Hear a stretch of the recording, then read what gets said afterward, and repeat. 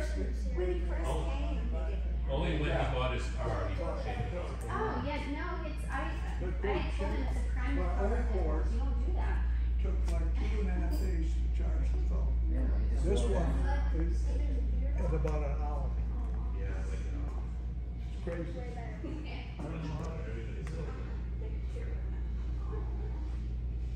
You want to hear the latest revelation? Okay.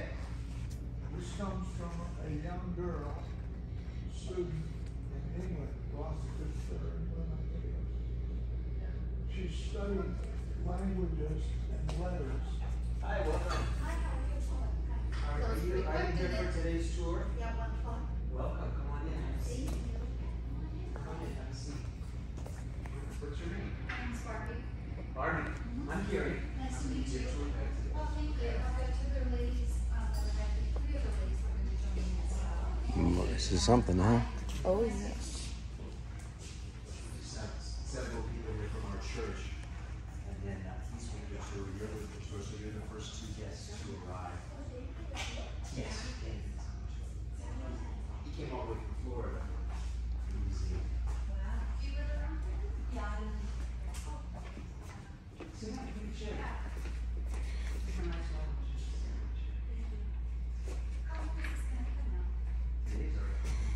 That is awesome.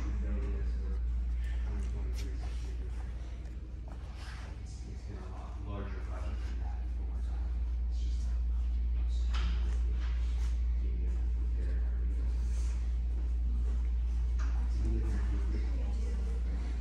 How did you hear about these? Well, I am a social worker, so I've got kids. I just like numbers and I find it's all around. This is beautiful, huh? Isn't it amazing? Wow. So much. There's Look at this one.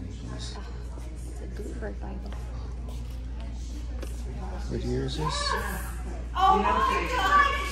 I worked Wow. with her, she's like for a little bit. She trained me and I worked with her for a few months. Well, Stacy's the one that told me about this. And we happened, I had done when we did Greg's breakfast for the years. And she said, have you heard about this? And I'm like, no. And you weren't open yet, but we were looking into the windows. And I think it was right back in July when we booked the tour. Yeah. Small world, right? Yeah. You're like, Stacy? I think everybody knows Stacy at this point, right? She could come in and be security as well. Yes, she could. I mean, she's been bodyguard for like Harry Lake and stuff like that. So. You fit her description, so as soon as I started saying what she said, I figured that has to be. Yeah, she's an individual. David Trigger. This is Howard. Yes, I recognize you from the video. Nice to meet you as well. I'm so excited about this. Howard and I are the ones who wrote this. Yeah. Gave all that you're going to see today. I'm surprised you don't have a chorus on all of those stuff because this is such an incredible collection. Oh, okay. Well, okay, I got you. Yeah. Are you we're gonna leave here. Okay. Roman. You guys take care. See you later, Dave. Nice meeting you. I do, but in case the girls that are, the ladies that are coming. Hi, Mama. Hi. What's your name? Andrew. I love that. Hi. Nice to meet you guys. I just came from my grandson's basketball game. It was clear out outside. Now my good year. Yeah, it took me over an hour to get here. I was worried because I thought I was going to be late. So this is a little. I don't know if you want your water, you lift it up. Oh, thank you. What beautiful collection here, Howard. And I'll show you here. This is the facsimile page here. Uh-huh. They're about $20,000 if you buy an original. Okay, listen, let me get your picture. This is Howard, and this is his Bibles that he, I guess, collected over the years. Okay, beautiful. This would be a 1611 he. Mm-hmm. This is an original 1611 she. Mm-hmm. If you went out to buy one of these, it'd be about up to 20,000. This would be up to 5,000. Uh-huh. This is an original. This is an original 1613. Yeah. Wow. Yes. This is a facsimile 1614. I have an original. I have the whole Bible right over there. And that's okay. Listen. Thank you. This is one that most scholars don't think exists, but the proof is I have an original page over there. I want to see that one, yeah, for sure. Yeah. This is a 1617. All these dates are important to God. 1617. Noah's the flood started on 1617 on the 17th day of the month. The ark landed on the 17th day of the month, and Jesus rose from the dead on the 17th day of the month, and the year of Jubilee is on the 17th year. Very interesting. This is a 1634. 34 means foundation. And this is a 1639. The Old Testament is dated 1640. 40 years in the wilderness and so forth. So you have 1, 2, 3, 4, 5, 6, 7 1611 Bibles, which all measure 16 by 11. That's very and interesting. Weigh 16 pounds, 11 ounces. That is very interesting. And every page in every one of these Bibles is interchangeable. Every word, every letter is set on the same page of the page. Just like the 7 spirits of God, the 7 candles, or the 7 lamps of God. Yeah. The 7 eyes of God. That's what you have right here. That is fascinating. And this is represents the dry bones. The dry bones. See, this is dry ink. All these letters are dry bones.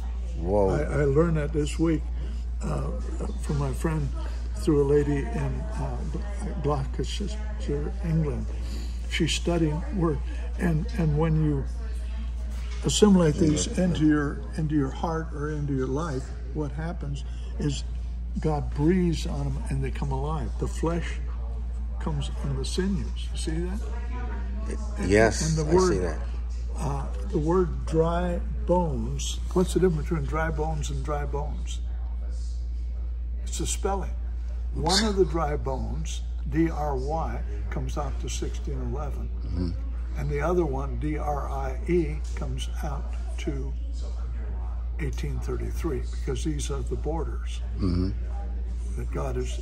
So that's some kind of a mathematical code? Oh yeah, it's amazing. Just like the word valley. What do you think valley comes out to be? The Valley of Babylon, 1611.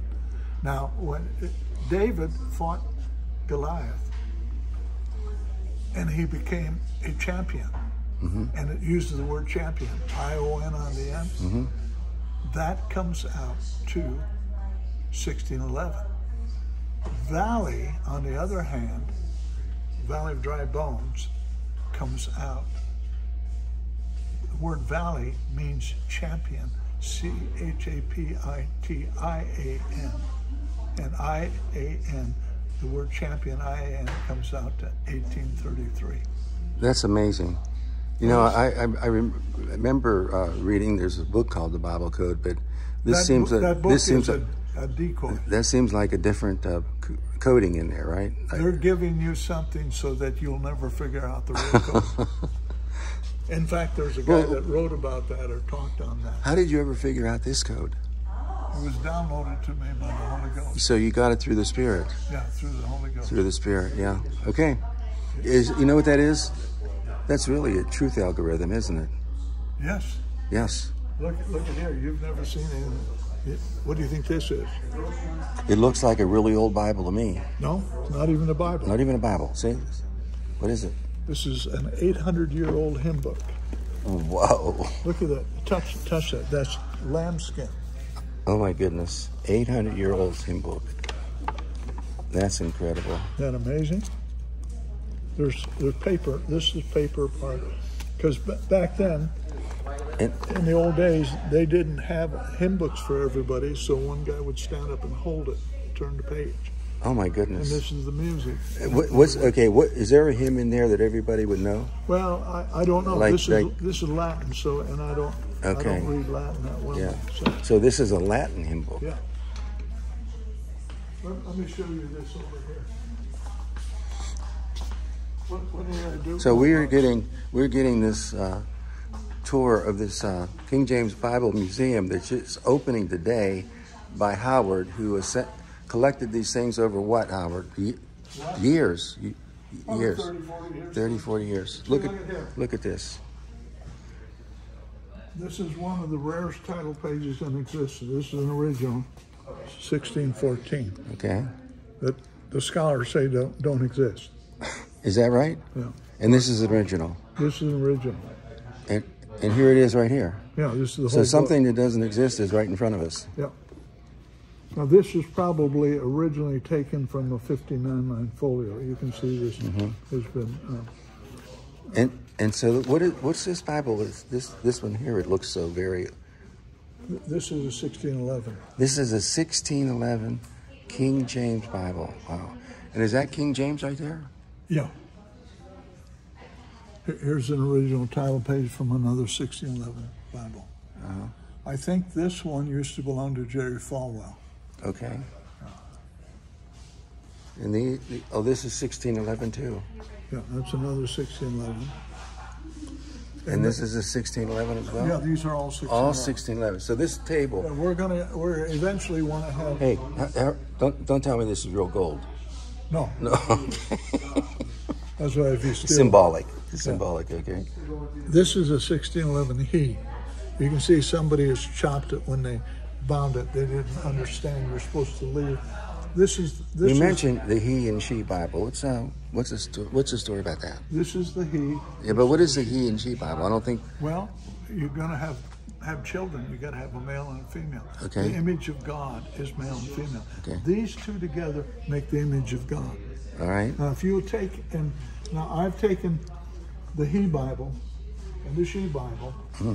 I've read through the New Testament side by side to see the differences. In the Old English. Yeah. In the Old English. Yeah, you got to have the Old English. Okay. That's where you learn. Okay. You don't start real learning until you get into the Old English. That's very interesting. Yeah, and you'll have like he will be spelled with, say, H-E-E in the he Bible. The she Bible will be spelled H-E or vice versa. The word kingdom in Luke 17:21, I believe it is. Kingdom in here will be with 7 letters. Kingdom in here will be with 8 letters. That's just fascinating. 7 and 8 is what? 15. 15. How many letters in Lord Jesus Christ? 15. How many? What's the prime number of the tabernacle? 15. Well, you know. Let me tell you something. You remember in the Bible the woe and woe, you know? Woe. There's woe, like it's Right. woe, right? Right. This is a big woe. Yeah. You know. And then when you have all these different spellings all the way through the New Testament, you get to the book of Revelation, and there are about 8, 10, 12 chapters where every letter is identical. It's like the husband and wife got their marriage together. Now, isn't that something? No, it's not. No, it's not something. It's fascinating. Yeah, this is amazing. Yeah. And when I saw that, and I still haven't done the Apocrypha yet, and I still haven't done the Old Testament. Now these old King James 1611 Bibles contain the Apocrypha, right? Oh yes, yeah, they all do. Yeah. And these were pulpit Bibles, so we don't know how many sermons and how many people are in heaven because of that book. Yeah. And you know, I heard that Here's another one. Look at here. Yeah. Look at the condition of this one. That's That the is 1611, man, 1640. It seems like you can't even hardly open that. It's Oh yeah, we can open it if you want. the page. No. I mean, it seems like it's. But the thing is, I love these ones in this condition because it shows they've been read and read and reread and preached out of over and over exactly. again. Hey, let me ask you this. I understand when King James declared that this is going to be the official Bible of England in 1611 or before that, but is it true that he provided a reader because most of the people couldn't read at that time? He provided a reader in every church? Well, I don't know if he did Yeah. it, but they would have readers there, and then during the week they would a lot of times chain the Bible to the pulpit, and then the reader would read it. Chain it? Yeah, they call them the chain Bible, especially the 16. Why chain? Was there a reason for chaining? Well, a lot of times the cathedral would be Oh, they didn't want it to empty, be stolen or something? so someone wouldn't steal it. I got but you. they allowed people to come in there and read it, page Okay. through it. Okay. So this collection in here is over 30, 40 years, but I understand that you have another huge collection that's still in Texas, right? Yeah, yes. And the plan is to, at some point, to get a bigger building and bring them all here? Well, the plan is to bring most of them here, but the plan is also maybe to pick up a few more Bibles and to have that museum available in Texas. Okay. For people that are in that part of the country. Okay. Here's a very important page. This is a 1663 Algonquin Indian. This is the first. This came out of the first Bible printed in America. Well, that's another whoa, huh? Yeah. Yes. And see all here? This is all the early Bibles printed in America are in here. A single Wait, page. it's that big? That's, No. These, in these are, this in here. Yeah, They're inside. There's four boxes here, Okay. full of Bible pages, just like this one, I set gotcha. up just like this. I got you. Now this could fill this whole room, and when we get enough museum space, that's what we're going to do. I got you. And what are these Bibles here, Howard, over in this table? So Caden, Levi. This is a Caden, Levi, Drew. 16-13-13. Henry. It's a 72-line folio. Okay. You notice it's the same Okay, size. now as let me ask this. You mentioned 72 line. Is it 72? These are all 72 lines from the top to the bottom? Yeah. Now some of them don't have complete, but the general page will have. If you count the lines, will be 72. Gotcha. 7 plus 2 is 9, which is the sum of 1611. Okay. This is what I've dubbed the poor church Bible, because churches that couldn't afford the big thick, because this paper. That's a thinner paper? No, it's the same paper, but the workmanship to make a page and to size it, because this is made out of cloth, old cloth. Old cloth, okay. And so if it gets damaged, we can squirt water on it and iron it just like you iron clothes. And I've done that. But that's why you have that there. And you got some Bibles over there that are on that other table that are pretty. You see those two Bibles over there? They're pretty big. Yeah, that's the bishop of, those two big ones is the Bishop of London. This was, Bishop, was his name Tunstall or what was his? well, that's an older one, but this is, they had a fire in the, this is a story, I don't know if it's all exactly right, but the Bishop of London's Bible was displayed at Buckingham Palace in the chapel. They had a fire in the chapel. They removed all the books so they wouldn't get damaged.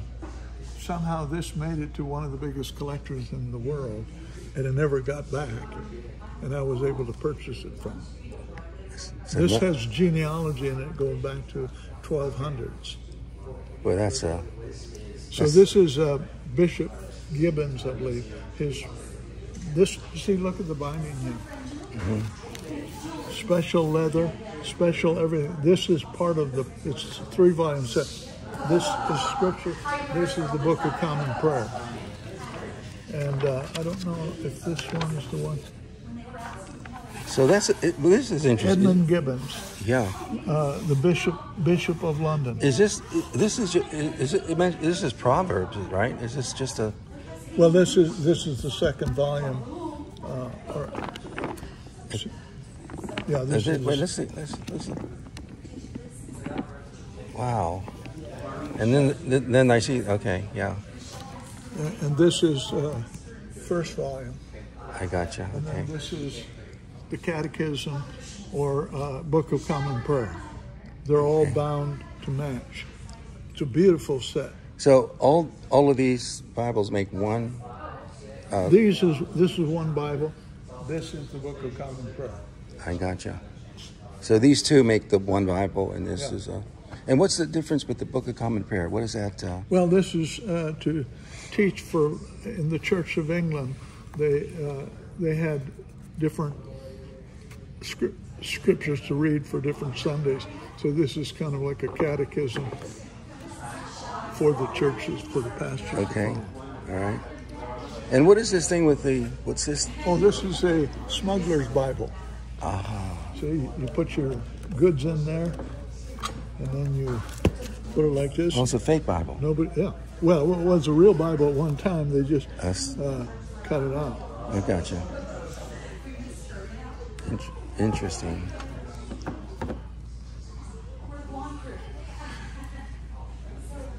And this looks, this is another. This is really a rare piece here. I think this is the one. I got so many I can't always remember. No, this is the first small folio of the 1611. So this was a smaller size. This is 1616. So this is a smaller size to make it more convenient to read, I suppose. For a preacher could carry it from church to church. Now, I understand that these big Bibles could be like 30 pounds, the bigger ones. The original big 1611 weighed 16 pounds. 16 pounds, okay. But if you get them on, then when you get the binding, see, this is a very heavy binding. The binding can weigh. That's 16 pounds, 11 ounces without the binding. This is one of my favorite. This is a 1613. That's my own binding job. That's your own binding? Yeah, it was all falling apart when I got it. I had a guy offer me $8,000 for it. It's worth more than that now. But well, you're talking about worth. I think this is kind of priceless because I don't know if you could replace any of this stuff, right? This is the largest physical 1613 I've ever found. This is an incredible piece. I love this one. I love them all. Yeah, there's just they're really irreplaceable.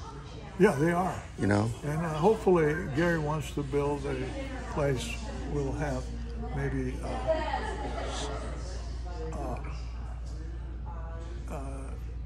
20,000 square feet where we can properly display them and properly describe them. See, here they're so crowded, and I've got a bunch of them over in my house because we just didn't have room for them. Yeah, Gary told me that in Texas you have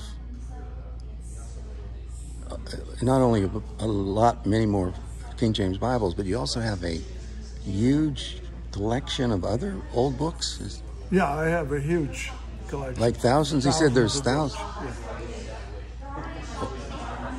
Yeah. I mean, you got you have to be one of the largest collectors of the King James Bible and all these old these thousands of other books. They're kind of just antique books. I mean, you got a lot of antique books. Wow. Okay. Yeah. See, if we get a big building, we could display them. Then I have all the books printed in America from 1639 to 1800. Wait a minute. All the books printed in America from 1639 to 1800. That's a whoa. Yeah. Right? Now those are on micro print, which is a card. You'll have like 100 pages on the card. The Antiquarian Society put that together, and I was able to. They were going to landfill it, bury it in a landfill, so people couldn't get it. So they could put it on microfilm, so they could control it. Because that lasts about 40 years. Now they got it on a computer, and that's a nice thing because you can look things up, but it's also a dangerous thing because you can go in and change things. Yeah. And they were going to landfill it all, and I talked the vice president out of it, and he sold me basically. I set up 45 libraries around the country. That's fascinating. Yeah. Over the years, right? Yeah. Okay. Well, I guess we're going to have a tour now from Gary. Yeah. Okay. Let's. Hey, Howard, thank you for your brief little explanation and tour of the. This is the grand opening. of the King James Bible Museum here in Phoenix, Arizona. This is September 30th, 2023. Huge event, huge event. Thank you, Howard.